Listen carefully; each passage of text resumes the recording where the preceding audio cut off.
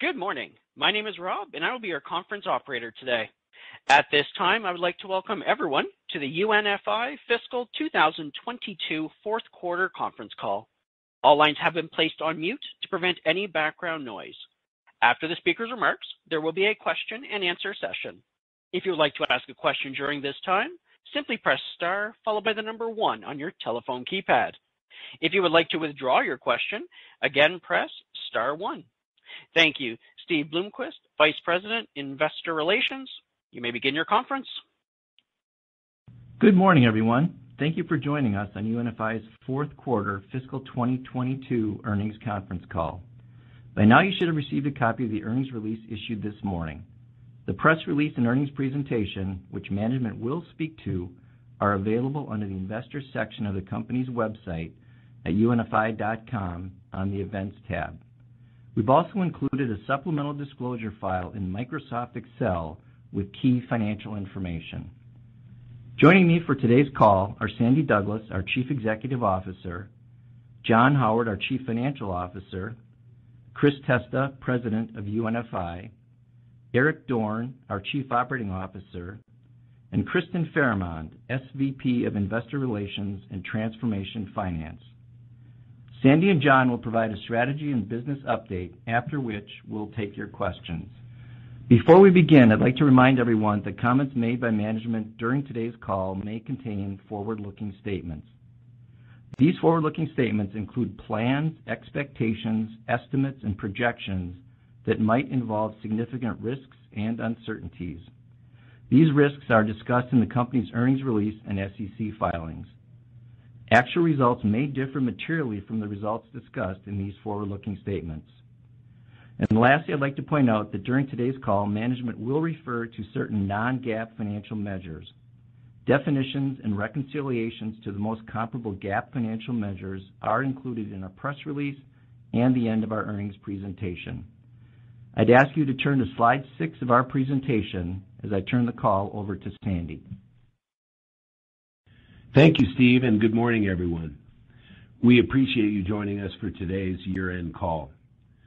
Let me start by saying I'm proud of our team's work as we capped a year of improving operational performance, driving share gains and strong financial results. We broadly exceeded our prior outlook expectations, with adjusted EBITDA and adjusted EPS surpassing the respective midpoints of our outlook. Net leverage also fell slightly more than expected to under 2.6 times, and we ended the year with approximately $1.7 billion of liquidity. We achieved these results despite a challenging industry backdrop. Food at home inflation remains in the double digits, driving consumers to buy fewer items. Fill rates continue to be pressured, and labor market tightness persists. Delivering these results in the face of such a complex environment is a testament to the agility of our team and the strategic value of our business. As we enter the second year of our Fuel the Future strategy, we remain focused on driving operational improvement to optimize the value of our scaled and diversified platform across the $140 billion addressable market that we're pursuing in our core business. Notably, this market also continues to grow. According to McKinsey, U.S. grocery sales are expected to grow at an average annual rate of 4% from 2021 through 2026, with independent grocers expected to grow in line with the expectation for the overall market. Our Fuel the Future strategy is designed to drive above-market growth over a long-run basis and continuous improvement by harnessing our competitive advantages to create value for all stakeholders. For our customers and suppliers, we are creating a one-stop shop for procurement, distribution, and services. This, in turn, will help us expand the opportunities we can offer to our associates as our business grows and evolves, while also enabling us to better support our communities and planet through our ambitious ESG agenda.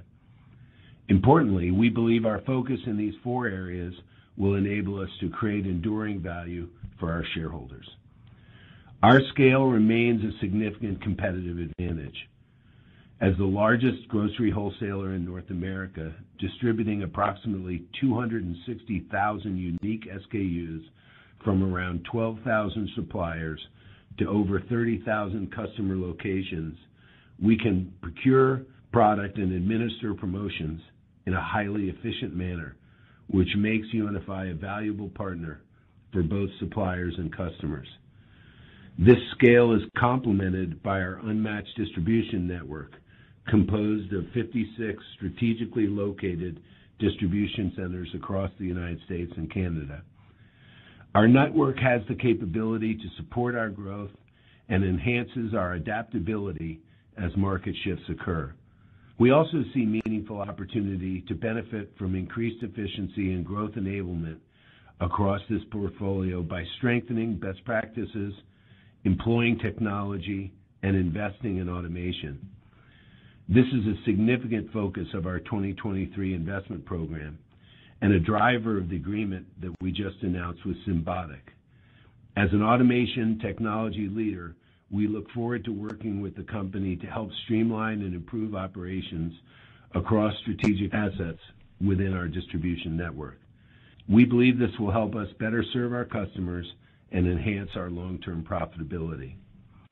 Our deep scale and geographic footprint across North America also enable us to amass a vast amount of product and channel data. We're working to harness this data to help our customers and suppliers better understand their served markets and develop relevant and targeted strategies to grow their businesses. By becoming a stronger partner to our customers and suppliers, the value of working with UNFI increases. We believe diversification is one of our strengths as well. Our broad array of suppliers and products, including UNFI's own brands, ensures we have the right items and solutions to meet the needs of each of our customers and their unique go-to-market strategies. This is especially important as the macroeconomic backdrop and consumer preferences continue to evolve. Our broad customer base also allows us to meet consumers where they prefer to shop. As we've seen over the past few years, these preferences can quickly evolve, and our diversified customer base enables greater stability and resiliency for our business. And finally, I believe a key differentiator is the talent that UNFI has at all levels of the organization. Our industry leadership position enables us to attract and retain key talent, even in this challenging operating environment, such as the one we experienced in fiscal 2022. Over this past year, we've recruited senior leaders in areas where we see the great opportunity to drive value, and we have a great mix of experienced food industry veterans combined with strong functional leaders to drive the next chapter of UNFI's growth. And as we detailed last year as part of our Fuel the Future strategy, we're extremely focused on enhancing engagement with our associates across the company. We achieved progress on this front in fiscal 2022 as our engagement scores improved during the year. Turning to slide 7, the progress we're making under our Fuel the Future strategy is evident in our fiscal 2022 results and our expectations for fiscal 2023. A key goal of this strategy is to bring ever greater value to our customers and suppliers, which we expect will drive new customer wins and increase sales across our existing customer base. As we've highlighted previously, our cross-selling capabilities are critical to our ability to deliver on this goal. Cross-selling has more than doubled since 2020 and contributed over $1 billion of sales in fiscal 2022. Our plans for fiscal 2023 also include investments in training necessary to develop a world-class sales force with a goal of empowering our people to offer the highest levels of expertise and service that makes partnering with UNFI a simple and highly value-additive decision. Importantly, as we make these investments, we're remaining highly disciplined in managing our expenses. We plan to fund these investments primarily by streamlining and redeploying funds from lower return uses within our existing expense base. This will enable us to preserve and expand our margins even as we make these elevated investments. We began this process in 2022 and have accelerated it within our fiscal 2023 plan.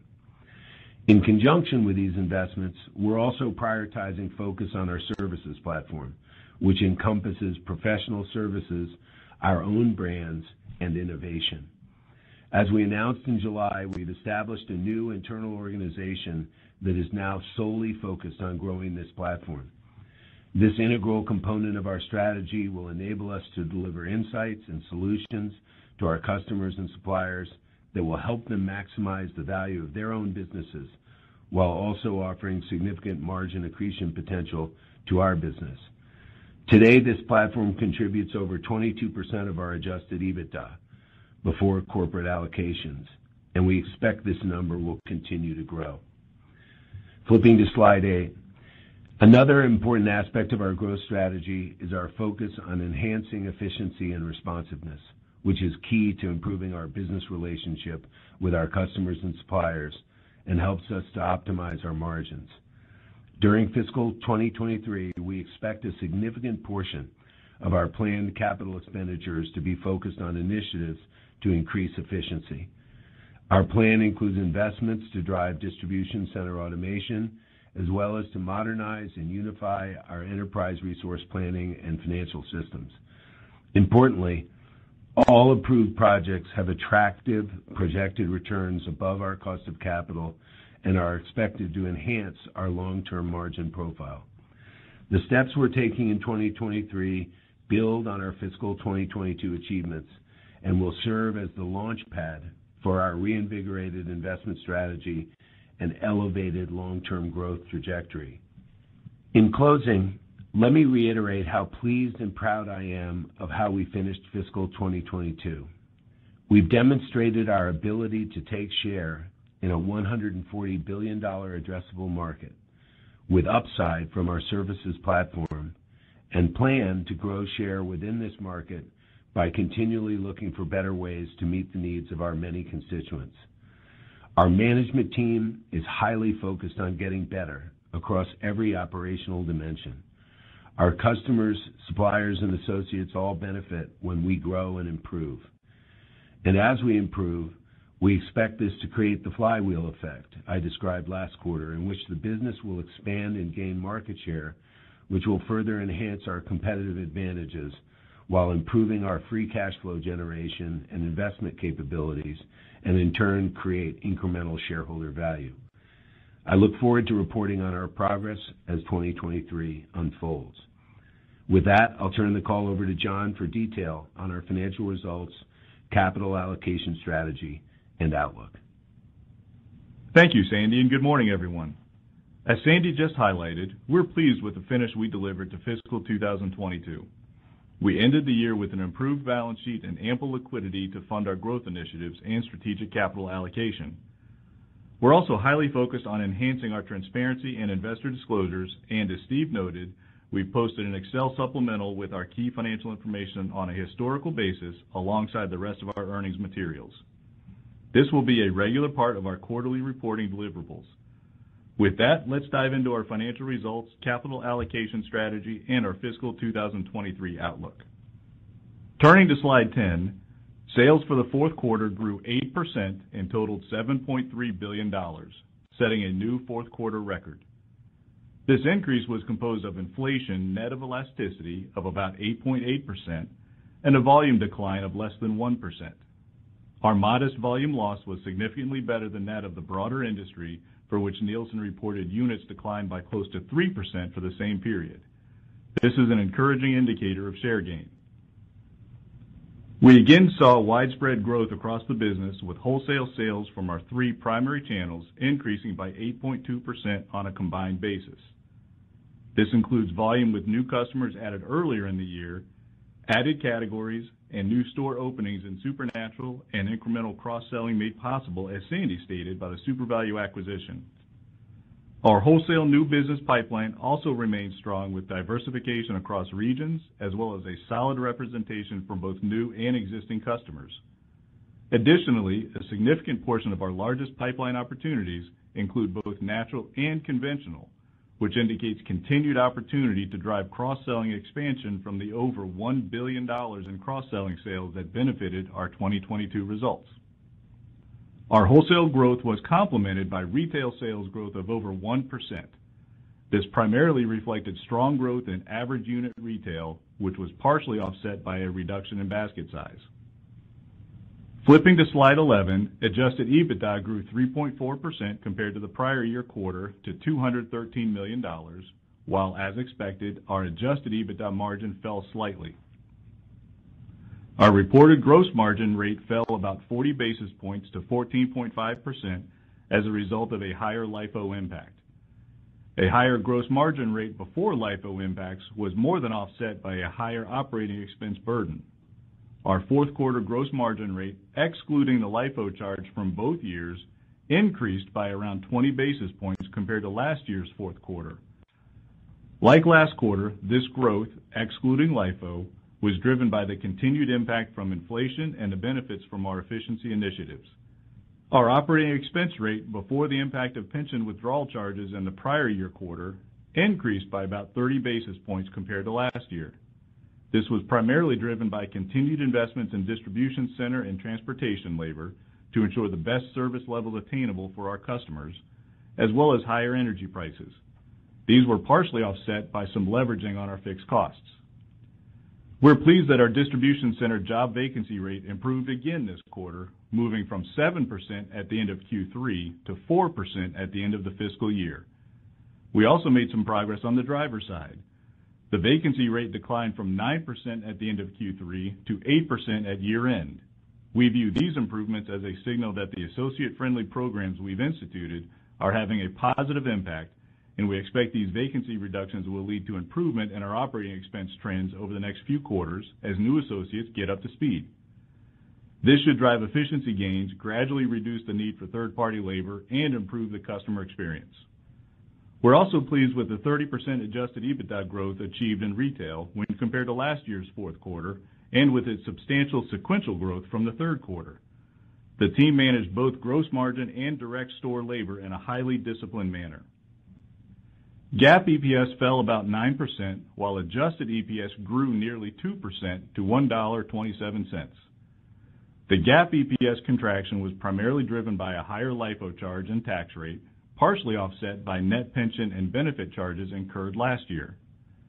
Adjusted EPS growth primarily reflects higher adjusted EBITDA, which contributed about 8 cents, a 7-cent benefit from lower net interest expense, and about 2 cents from lower expense from other items. These were partially offset by about 9 cents of lower non-cash pension income, 5 cents from a higher tax rate, and less than a penny from a slightly higher share count. The decrease in non-cash pension income we experienced as a result of the progress we've made in de-risking the balance sheet, which has proceeded at an accelerated pace relative to our prior planning assumptions. This includes our single employer pension plan, which is more than fully funded on a balance sheet basis. As such, plan assets are held in lower risk, lower return investments, aligning more closely with the duration of the pension liabilities. And the assumed lower return from this portfolio results in lower non-cash income to UNFI.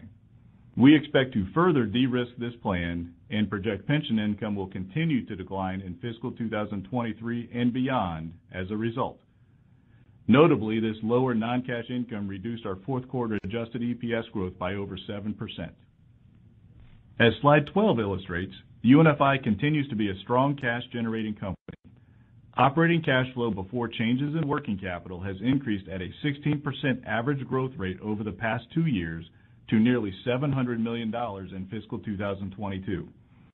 We've used that cash to reinvest in the business, pay down debt in a disciplined manner, and specifically in fiscal 2022, invest in working capital to support a new distribution center and customer growth.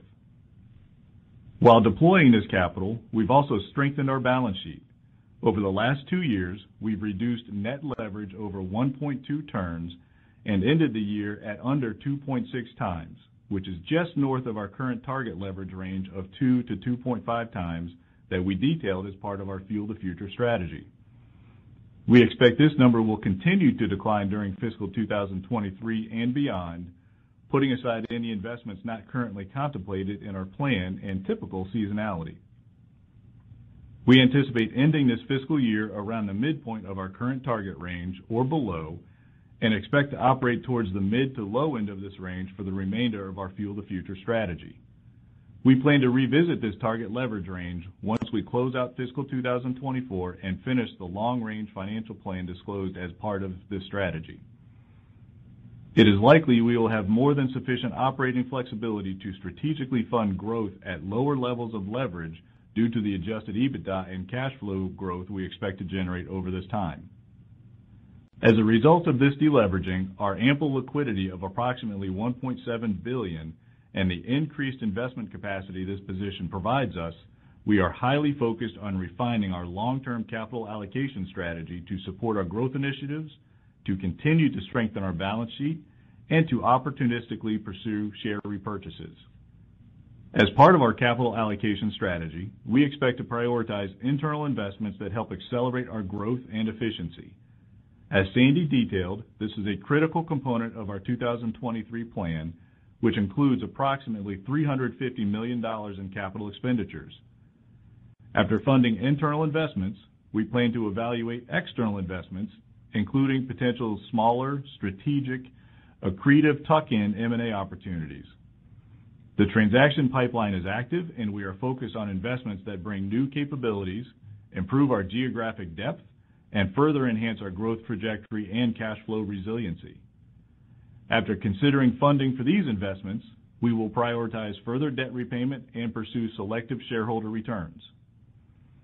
As we noted today in our earnings release, our board has approved a new $200 million share repurchase authorization that we can utilize over the next 4 years.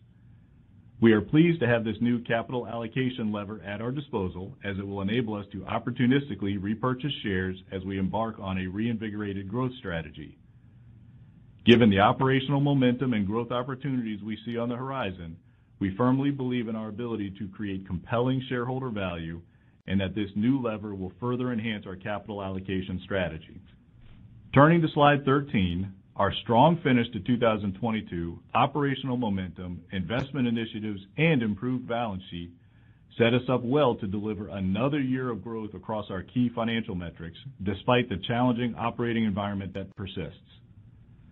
We expect fiscal 2023's full-year net sales to grow around 4%, or approximately $1.2 billion, at the midpoint of our outlook to around $30.1 billion. Some of the drivers of this growth include the addition of new business from customers added in fiscal 2022 we've yet to cycle, the continued growth of selling more products to existing customers, new customer wins, and strong growth within our services platform. Full-year inflation is anticipated to be in the low to mid-single digits, and we're again expecting modest contraction in overall industry volumes, which is related to changes in consumer behavior resulting from the broad-based challenges of elevated inflation. Full-year fiscal 2023 adjusted EBITDA is expected to rise over 4% at the midpoint to around $865 million. This growth reflects elevated SG&A investments that we believe will better position us for accelerated growth beyond fiscal 2023. We expect this growth in adjusted EBITDA will drive similar adjusted EPS growth, with the midpoint of fiscal 2023 range at $5 per share. As you can see on slide 14, fiscal 2023 adjusted EPS is expected to benefit from about 44 cents from higher adjusted EBITDA, about 11 cents due to lower net interest expense, and by around a penny to a slightly lower expected tax rate. We expect this to be partially offset by a negative non-cash impact of around 20 cents resulting from lower pension income and higher investment-driven depreciation and amortization, while other items and share count are expected to weigh on adjusted EPS by around 20 cents on a combined basis. In total, we expect adjusted EPS growth of approximately 3.5% for the fiscal year. This includes an expected drag of around 4% from lower non-cash pension income and higher depreciation and amortization associated with increased investments. And as noted previously, we're actively assessing opportunities to strategically accelerate capital allocation, which could drive upside to our outlook expectations. Turning to slide 15, Our solid growth expectations and strategic balance sheet management are expected to provide a significant discretionary capacity during fiscal 2023. In total, we expect to have around $400 million to help fund additional investments, debt repayment, and opportunistic shareholder returns, even after considering the elevated capital expenditures embedded in our outlook. We expect to monetize certain accounts receivable in the first quarter, and an approximately $240 million benefit from this is reflected on the slide. Successfully establishing this program will allow us to fund our business at a lower cost with minimal operational change. It will also reduce our reported net leverage significantly while slightly reducing our funding costs and provide increased flexibility under our borrowing facilities, but is not expected to impact our credit ratings. In summary, as outlined on slide 16, we're pleased with our performance during the quarter and throughout fiscal 2022, especially given the challenging operating environment for us and our customers. Based on inbound interest from potential customers, we believe today's backdrop accentuates the benefits of working with an industry leader who has a customer-centric focus, ample scale, diverse capabilities, and strong momentum. Our capital allocation plans include significant investment in projects expected to deliver improved efficiency and strong returns, balanced with further debt reduction and selective share repurchases that are expected to be incrementally accretive to earnings.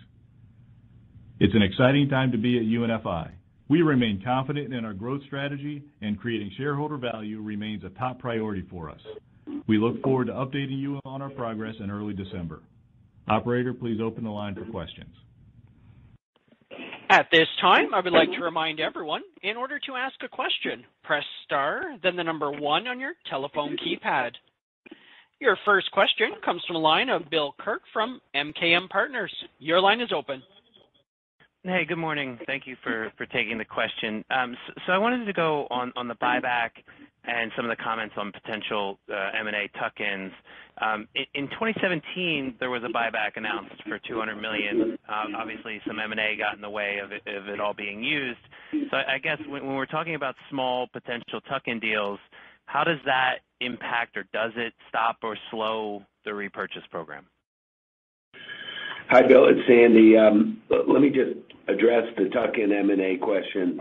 Generally, we feel that we have a strong and well-diversified business and that we're capable of building our offerings largely through internal investment. However, when there's an opportunity to add a capability or a geographic piece that through acquisition gives us a better return than building it ourselves, we'll look at that as a tuck-in. Generally, we plan to focus our investment, both internal and external, on areas that raise our growth profile, build capability, and are accretive to our margins. John, do you want to add a piece relative to the share buyback? No, I think that's spot on. I think from a buyback perspective, as we announced with the $200 million, we're excited about that. We're pleased that we've gotten our leverage to a position where we can execute on that. And then, as Sandy suggested, we're focused on the growth opportunities first. We're going to look for those opportunities. We're going to look for where we can better service our customers, where we can invest in the growth of the business, and then we'll focus on the capital allocation between debt and return to shareholders. Okay, thank you. And a follow-up on the quarter, how much of the year-over-year SG&A increase as a percentage of sales, how much of that is maybe the Key Foods DC just being underutilized and then that becomes more efficient, or how big of a headwind is that item on that line? Yeah, I'll start and Sandy can chime in. I would say not dramatic from a headwind as relates to what we were expecting. Certainly the standing up the DC will add costs year over year. The DC was not operational in Q4 of last year, but certainly nothing unusual and not expected in our numbers. Okay, thank you. Your next question comes from the line of John Heinbockel from Guggenheim. Your line is open. Hey guys, can you talk to the cadence of the rollout of automation? Right, I know you're going to do 5 DCs over 4 years. Kind of how that rolls out. Any challenges, right, with retrofitting a facility up front, right, in terms of cost, right? Is that a drag before it becomes a benefit? And you just order of magnitude, right? You're going to try to raise cases, right, per man hour. Any sense of how much that can go up through automation? Is it 25, 50% or more? Yeah, John, this is Sandy. We're going to strategically deploy automation across our network based on the greatest opportunity to benefit customers and generate a return from the investment. As to the specifics of the program, I'll call on Eric. Yeah, John, so we've looked at automation in our relationship with Symbotic as a strategic growth enabler for our business and leveraging the capacity in our existing network, given the density of the storage that the automation provides. We're looking at overall customer quality of orders and the improvement there on order accuracy and order quality going out to the buildings. As far as productivity goes, I prefer not to share direct numbers on that, but that is built into our business model that will really guide us through the network as we deploy this over the next 5 years. And I guess the only other thing I'd add is that we see it as a business development and growth enabler. So as our network plan meets the demand from the market, we'll be using automation to help propel our growth going forward on a geographic basis. Okay, and maybe as a follow-up, I don't think you changed the 24 outlook, right, for either top line or EBITDA. So that sort of implies a step up, a nice step up in the growth rate in 24 EBITDA growth. Is that better macro or the investments start to roll off, notably, or something else? Yeah, John, I think the way to think about our guidance for 23 is that there's a fair amount of market uncertainty out there, and the way we have developed our guidance is to be pragmatic and make sure that we have the flexibility during the year to provide good returns and at the same time be flexible enough to meet whatever needs our customers have. That was our strategy in 22, and it worked well for us, and we intend to repeat it in 23. As far as looking out over a multi-year period, it's a dynamic situation. We remain committed to the growth rates that we talked about, and we'll evaluate 24 guidance when we get there. But right now, the way we've laid out our 23 guidance reflects what we're confident we can deliver and yet remain flexible to be able to meet the needs of our customers. Thank you. Your next question comes from the line of Mark Carden from UBS. Your line is open. Good morning. Thanks a lot for taking my questions. Maybe a follow-up on the last one first. So you talked a bit about the recent reorg on the call, with one aspect that jumps out being the increased focus on value-added services. Given timing, is it fair to assume that this could be a material contributor to your implied expectations for the EBITDA growth step up in fiscal 24 to fiscal 23? Sure. I guess the way I'd come at that is that we view the services platform, but actually, let me step back. The core of our business is our wholesale offer, and we drive that to be incredibly efficient for our customers so they can be highly competitive. That scale is part of the proposition. And then from there, what our services platform does is it allows us to add value-added services that help them grow faster, become more efficient, and generally more competitive. They're higher margin offers because they create more value, and they're a selected, curated list of brands, products, and services that we believe ultimately offers us a significant differentiator and offers our customers ways to be more successful and more competitive in the market. So it's a correct read-through to see that we've got the gas pedal down on that business. We think we have an advantage. We think there's a long roadmap for improvement there, and that's why we wanted everyone to understand that it's over 20% of our EBITDA, and it's growing at an accelerated rate, and we've aligned our talent to take advantage of that opportunity. Okay, great. And then another question on automation. Is there any reason why you couldn't use it to assist with the bulk of your packaged assortment over time? And then do you see any opportunity on the more perishable side, or is it just too tough to do today? Thanks. Yeah, I think our perspective around think about it as 3 levels of practice improvement in our supply chain. One is a kind of post-pandemic screwing down standard operating procedure and process discipline, then using technology to improve accuracy, efficiency, quality, and support for our customers, and then automation. And we believe that that combination of three levers is a significant opportunity for us going forward. We wouldn't disclose ahead of time how we plan to deploy that, but rest assured that those three tools are part of a long-range strategy to continue to make our supply chain more effective, more efficient, higher quality, and the best in the business for supporting independent customers.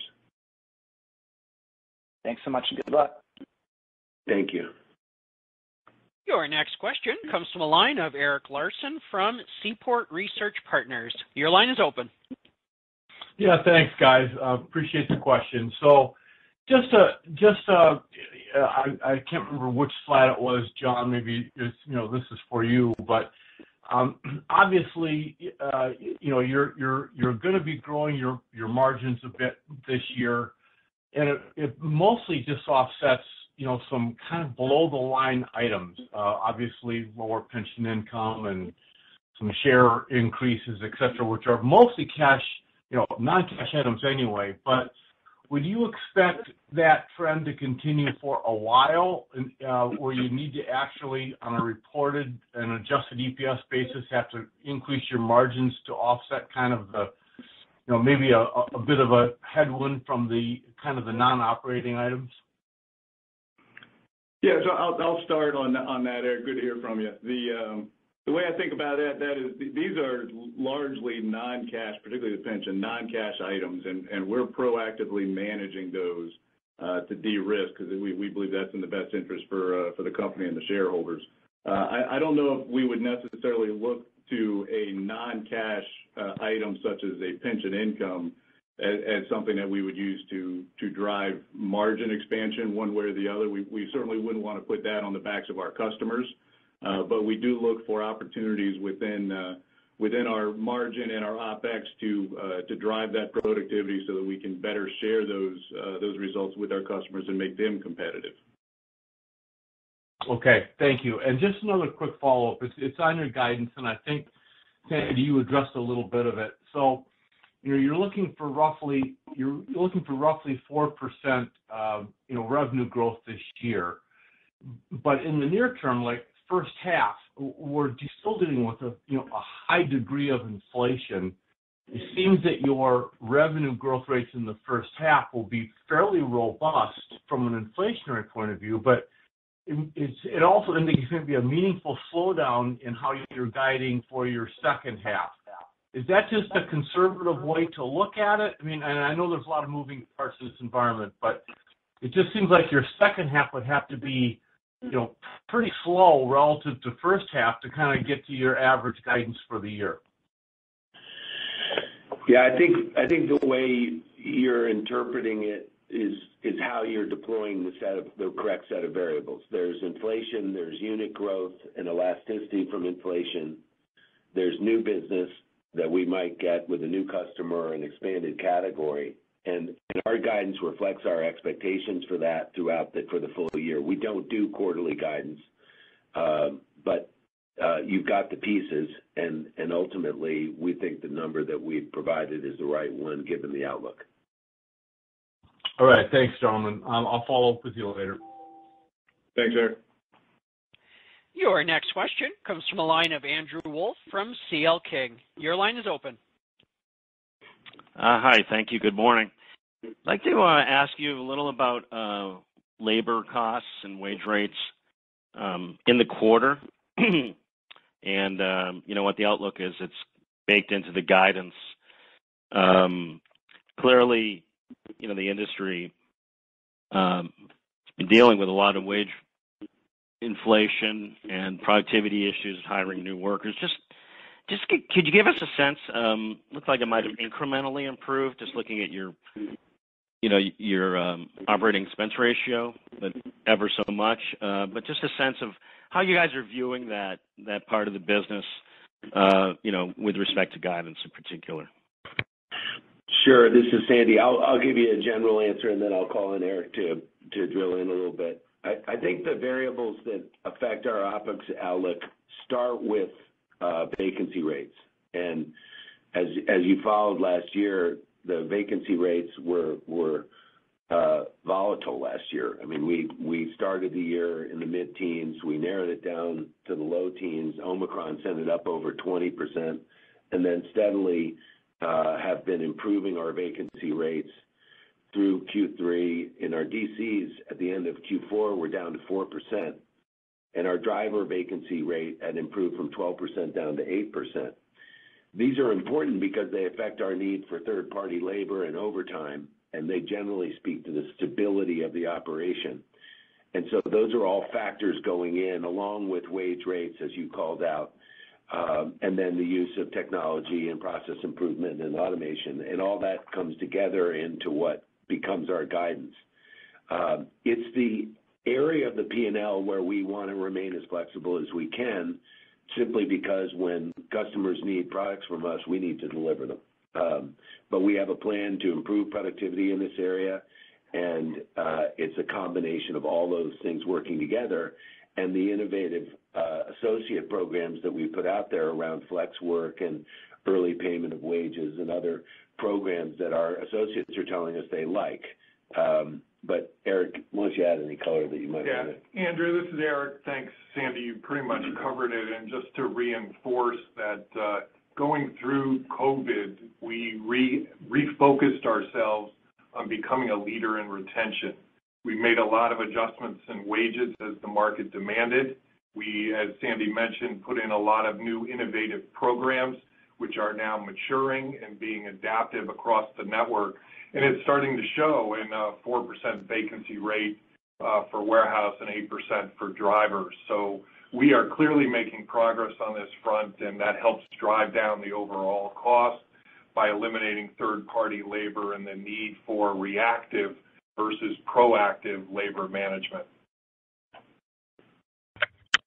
Terrific. So just a quick follow-up. So is most of the improvement in the vacancy rates a result of retention? It is. Retention. Okay. It is. I mean, we're actively hiring as the market and the demand needs, but retaining associates, letting them mature, going through full training and becoming fully productive is what our driving force here is. And our DC and operations leadership have embraced that, and we're seeing the results of it.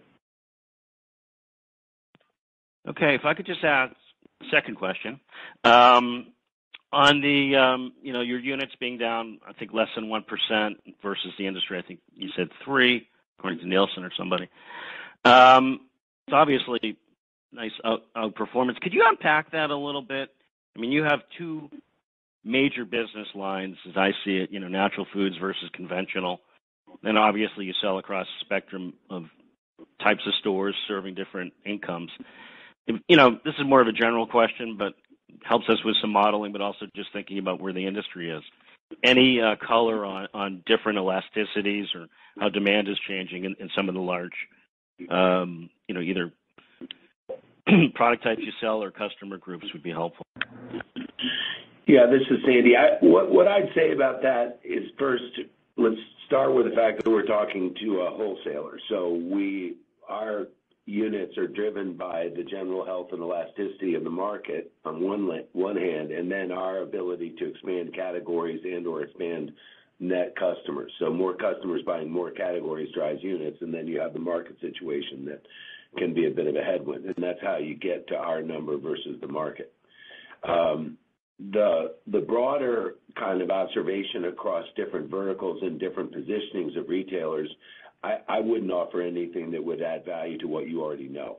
The lower end of the socioeconomic levels is stressed right now, and we're seeing that in terms of mix and accelerated private brands, which is a major focus area for us. And the interchange between food service and food sourced at retail taking home is still very dynamic in this environment. But again, you all are very steeped in the detail there. from a wholesale perspective, I think the reason why our units are a little better is that it's an indicator, as John said, that we're gaining some share. Okay, thank you. Your next question comes from the line of Scott Mushkin from R5 Capital. Your line is open. Hey guys, thanks for taking my question. So I wanted to get back to the investment you're making in both technology and the DCs. How should we think about the risks associated with that? Automation, but also on the technology side. I'm not sure you've gotten into details on what you're doing on the system side, like back office and stuff. But how are you guys thinking about the risks, and do you think you've modeled any of that in to the outlook? Yeah, thanks, Scott. I'll make a comment on this and then pass it over to Eric again. I think at the highest level, we have a multi-track approach. We are partnering and exploring partnerships in each area so that we have more than one way to go. The technology front is particularly focused right now on quality, improving the on-time, in full, accurate delivery, because that is an opportunity that became stressed, particularly during COVID, because COVID created the supply environment was so unhinged almost that the buildings were constantly trying to figure out how to get product into stores, and sometimes substitution and everything else led to the need to re-drill in standard operating procedures and then add technology to improve quality. So that's kind of our focus there. Automation we've already talked about, but in all cases, we're pursuing multi-partner tracks to address any risk that might be inherent in one technology versus another. Eric, do you want to comment? Yeah, Scott, I would just add, it comes down to process and diligence and testing, and we're very mature in that space. We've been upgrading our DC network over the last many years, as you know, and we will continue to take that approach to manage the risk as we continue to deploy the technology. I guess one other thing I'd add is that one of the things, and I mentioned this in the prepared remarks, that we've been focused a lot on is attracting talent. And I view this general area as one where you can't have enough executive and mid-level management talent to drive technology and innovation, and we've made the recruitment of that particular area a priority over the last couple of years. And then as a follow-up, just on the kind of the market share gains, how are we supposed to think about that versus, market, wins that you guys have gotten that are driving volumes versus kind of the current customers? Are you seeing, do you think your volume is positive to the industry if we look at just current customers? Not one business. I don't know if I said that correctly. Yeah, well, let me throw out a couple of facts from what we said earlier and see if it answers your question. I mean, we saw some softness in units versus inflation. John went over how you could unpack our sales report, and we clearly have more customers now than we did a year ago. So that implies that the customers we've had for more than a year have unit performance that's weaker than the company's. Now that varies because many of them are taking on new categories from us that we have been able to deliver because they value us as kind of a one-stop shop, and increasingly customers are seeing that value and taking advantage of it. So I can't really give you the color that you're looking for into kind of standard steady state because there's not a lot of steady state in our business, which is by design. I know it's hard to unpack, but thanks for the answer. Your next question comes from the line of Edward Kelly from Wells Fargo. Your line is open. Yeah, hey, good morning, guys. It's Anthony on for Ed. Thanks for taking our questions. So taking a step back on the margin guidance for fiscal 23, you're forecasting flat year-over-year margins at the midpoint. Can you just walk us through the different puts and takes in that figure as we think about your assumptions around things like distribution costs, labor, mix, and other components of your cost structure? Yeah, we can talk about it at a high level. the way we think about it, there are a lot of levers. We saw this in FY22, and I think we're going to see some of this in FY23, where there's just a lot of levers within our business. And when we think about that guidance, what we're thinking about is trying to balance inflation, the impact on fill rates, the labor market, new business wins, all of those aspects that we try to bake into our guidance to try to come up with a number that we believe is reasonable given that economic backdrop, particularly given our desire to maintain that flexibility that Sandy mentioned, so that we can continue to serve the customer as best as possible. So there's a lot of those moving pieces buried in there, and we've tried to capture it as best we can with the guidance we provided at basically 4, 4, and 4 growth, and that's similar to what we provided at this time last year for FY22.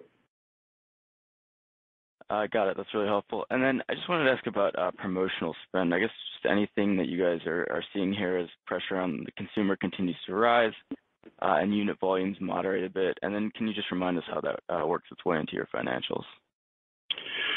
Sure. This is Sandy. Broadly speaking, we expect at some point for inflation to start to level off, and we expect suppliers then to want and need to drive margin through incremental sales. And the tool they'll use there is more likely than not to be accelerating promotions. And we're seeing some of that now. We expect more of that ahead of time, and that impacts our P&L. We pass all of it through to our customers, and then we have an administrative fee that goes back to our suppliers that's transparent in our value chain. But let me ask Chris to dive in a little bit more because he's had a lot of interaction with suppliers through the services platform. Yeah, Sandy, I think you answered it well. I mean, what suppliers are saying to us and what we're doing is our customers right now obviously are looking for value. And we have a portfolio, a suite of programs that we're working with our suppliers to not only increase promotional spend, but to deliver to our customers to what they need. Given this inflationary environment, our customers have a high demand for value-type programs. We have good programs, and we're inventing more. So as Sandy said, as the trends continue, we expect promotion to be a lever that our suppliers continue to pull throughout the year. And I would just add, we would encourage them to. I think an important point for our customers is that we represent the 32,000 retail locations that we serve, an extraordinary brand building community for CPGs to activate into, segmented all over the market, various brand positionings, et cetera. And it's incredibly important as an ex-consumer products person to have healthy activation in the stores that we serve. And promotions are a great way to do that, to help our customers stay competitive on key items, to help launch new items. And we're working hard to make that more visible so that suppliers can see the value of their investment. But we'd expect that to grow over time, and we think it's very much in the supplier's best interest to drive unit volume through our system. Understood. Thanks so much, guys. Your next question comes from a line of Kelly Banya from BMO Capital Markets. Your line is open.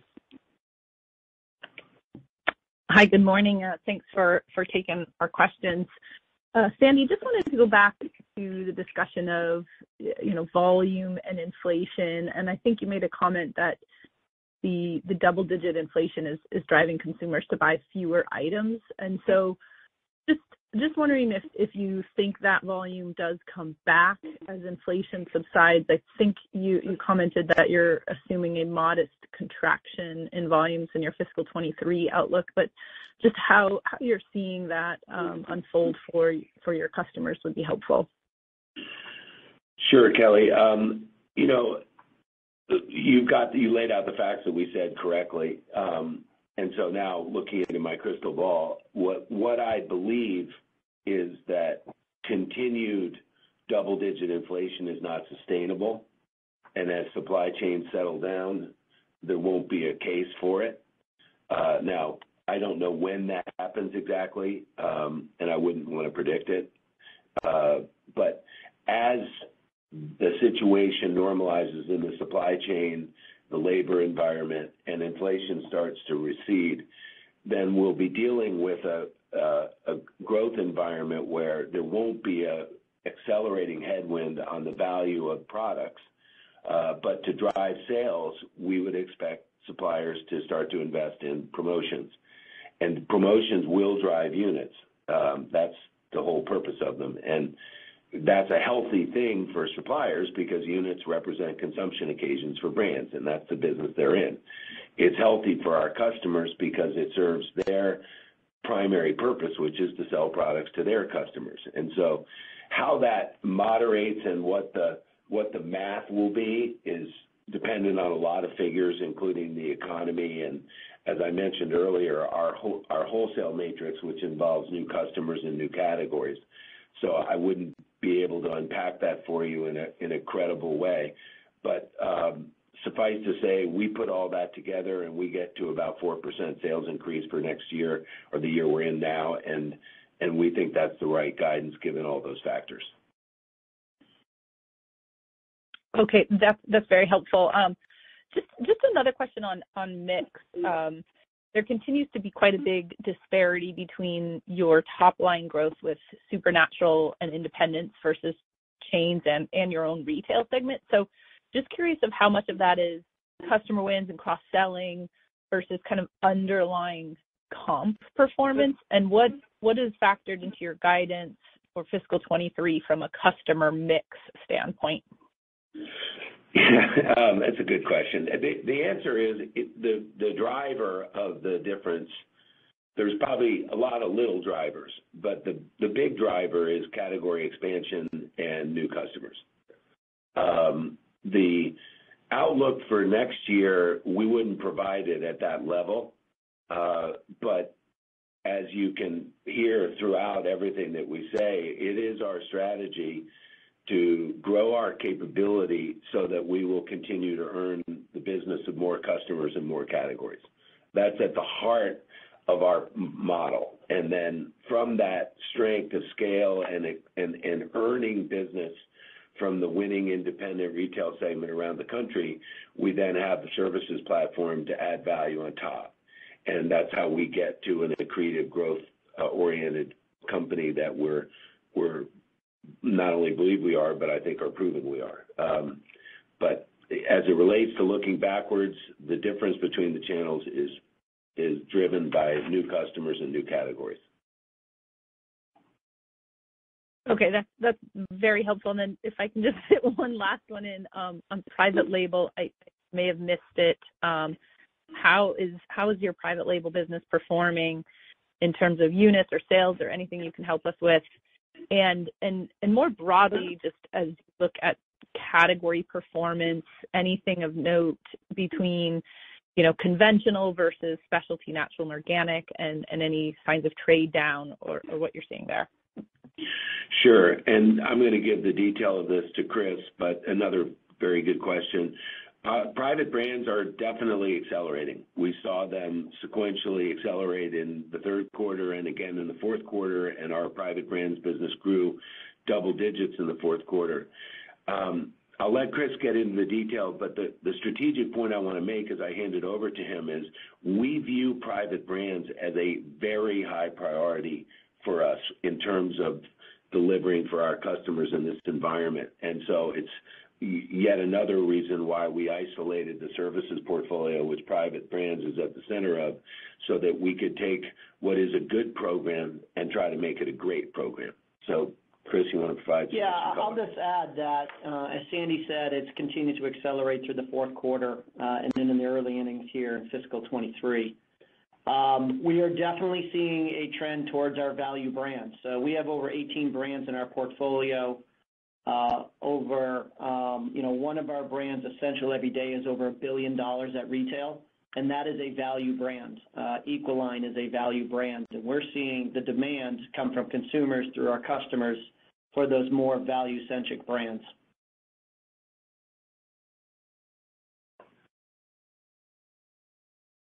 And your final question comes from the line of Peter Saleh from BTIG. Your line is open. Great. Thank you, and thanks for all the color on the call this morning. I just a couple questions. One, maybe just coming back to CapEx. I think in FY22, your CapEx was about $50 million less than what you had initially projected, and I think part of the shortfall was you couldn't find the labor and the materials and just to execute on that plan. In 23, it looks like that number is about $100 million higher. So are you confident that you guys can hit that number? Do you have the right people in place and to execute on these projects for 23 that you're projecting? I'm going to answer your question in a strategic way, and then I'm going to ask John to give you the color. But you're right. The shortfall in fiscal 22 was a function of the supply chain. It wasn't really our capability to execute. It was more our ability to get the materials, think for forklifts and other capital items for the supply chain. And the guide relative to CapEx in 23 is catching up with that and making strategic investment in automation and technology. But John, do you want to talk about confidence level in that and how to think about it? Yeah, no, I was going to say the exact same thing. That's exactly what happened in 22, and we're expecting some of that to recover in 23, hence the increase. We feel good about the 350 based on what we know today, and as that unfolds throughout the year, just like we did in FY22, we'll just adjust and announce accordingly. But right now, we feel good about the $350 million and our ability to accomplish those projects this fiscal year.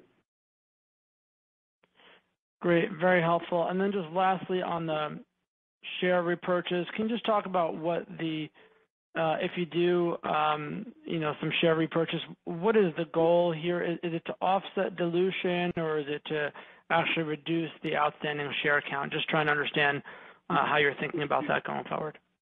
Yeah, I think we think about it through both of those lenses. So from our perspective, it's just another tool that we can have in our capital allocation toolbox that allows us to think about ways to return value to shareholders after we've gone through, as we mentioned earlier, growth opportunities and the focus there, customer service and those types of items. And then we get into debt reduction and capital allocation with share buybacks. And then it's just where we think we're going to end up with that. And I think given the opportunity that we see with our share price today, I think there's a great chance to add value to our shareholders through that program. Great. Thank you very much. And this concludes our question and answer session. I will now turn the call over to UNFI management for some final closing comments. Thanks, operator, and thanks to everybody for joining us this morning.